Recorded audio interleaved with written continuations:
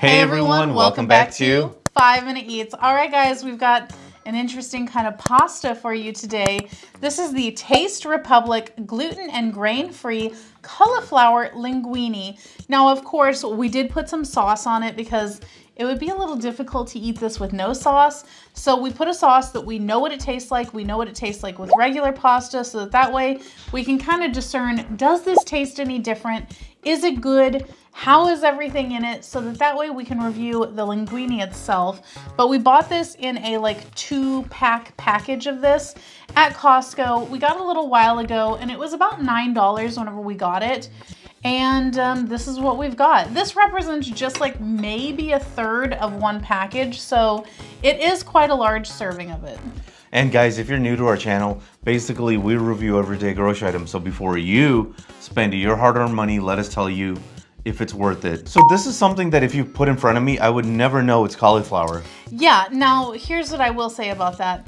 It smelled a lot like cauliflower whenever I opened up the package of it, and it smelled even more like cauliflower as I was cooking it.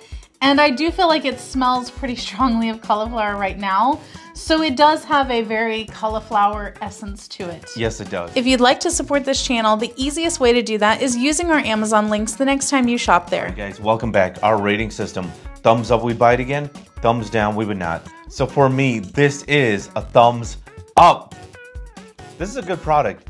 It does smell like cauliflower, but when I was eating it, it tastes just like regular pasta. Maybe a slight difference, but not enough to give it a thumbs down. This is a good product. Thumbs up. Okay, so for me, this one is going to be a thumbs down. And it was almost a thumbs up. It's not bad at all. It's a perfectly fine pasta. But for me, I think the biggest like kind of tipping point was the fact that it does have a little bit of a different texture whenever you chew it. Like, it feels a little different than normal pasta whenever it kind of breaks up into little pieces in your mouth as you chew.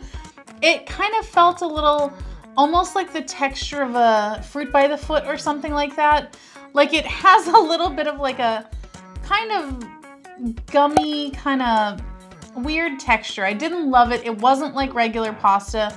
And I feel like I can taste the cauliflower a little bit, which I like cauliflower, but not in this format. I don't want like pasta sauce on it. So for me, it just doesn't work out in that regard. I think if you are trying to be gluten-free though, or something like that, it's a perfectly passable option.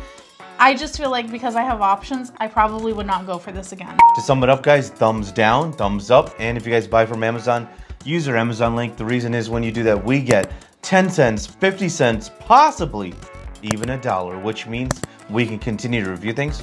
All right, guys, that's the video. If you like what we're doing here, definitely check out our other channel, Food Prep Inc. And don't forget to give us a like and subscribe.